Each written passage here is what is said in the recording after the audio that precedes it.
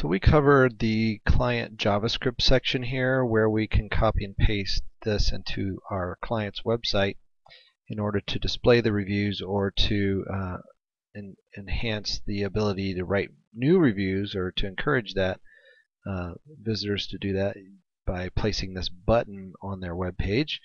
And if we go back here, you remember this is the default button, kind of a gray generic color, which I think looks fine, but in some cases you might want a different color, and you can choose from these various buttons down here.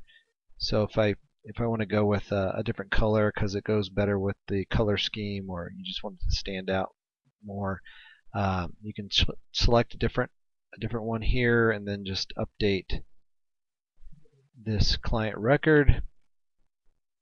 And you don't have to do anything else to the client's web page. It'll automatically update. So if I refresh the page here, we should see the new button take effect right away. So there's that. Now if you want to design your own, you can do that. You can upload it into your media or just somewhere on the web and get the URL of that button, and you can just copy and paste that the URL for your button. If you don't want to use one of those up above, you can paste the URL right into this field, save it, and it will use that button instead.